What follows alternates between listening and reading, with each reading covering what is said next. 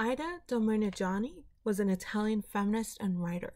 She wrote in Donna Woman Femme magazine in 1986 about an evident double movement, which can be defined as belonging to or being a part of many things: gender, race, religion, political affiliation, and sexuality. Rather than belong to a single identity, women experience, in public and private spheres, plural appartenenze that often conflict one another.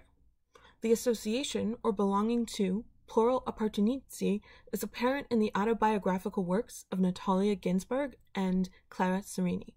As writers, feminists, communists, women, mothers, wives, daughters, intellectuals, politicians, and Italian Jews in the years during and following fascism and political unrest in Italy.